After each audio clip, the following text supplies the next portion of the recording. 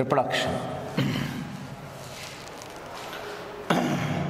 So, reproduction is another living character. Another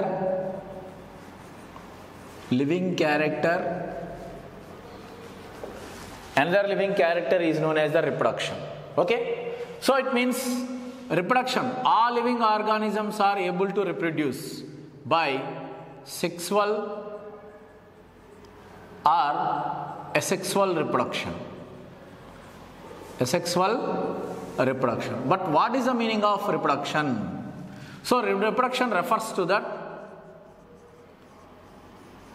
Reproduction refers to that production of progeny.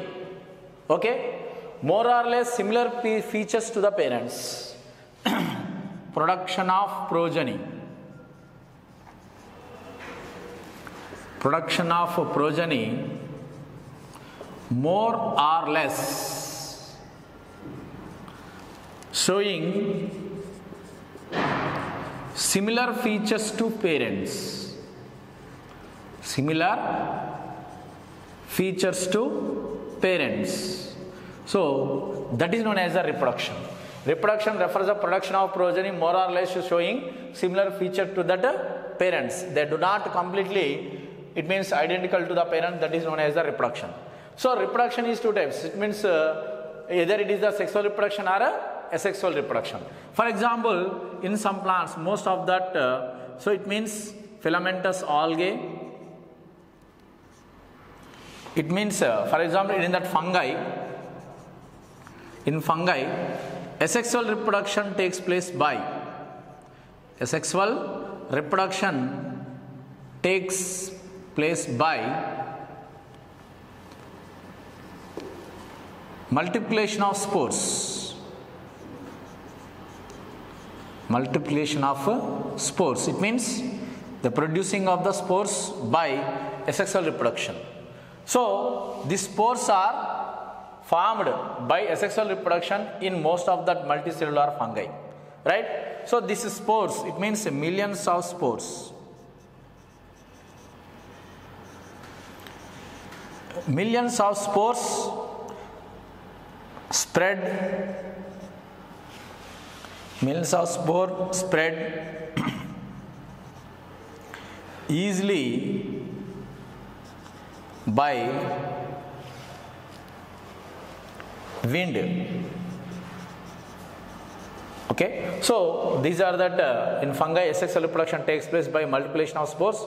So millions of spores are spread easily by wind. Okay, so after that,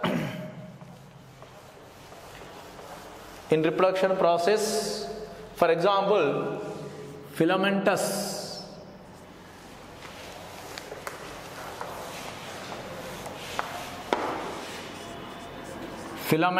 algae, another example, filamentous algae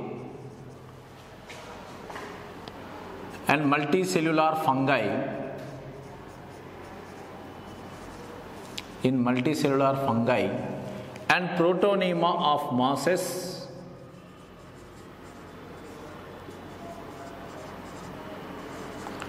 asexual reproduction or vegetative reproduction takes place by fragmentation. Takes place by fragmentation. Fragmentation means, for example, it is the filament. Okay, long slender thread-like structure is known as the filament. So this filament is divided into many pieces. Okay, so these are the fragments. Fragments means pieces. Then each piece having that nucleus, then each filament can live independently. So that process is known as that fragmentation. So these are that fragments. These are that fragments, right? So that is known as a fragmentation.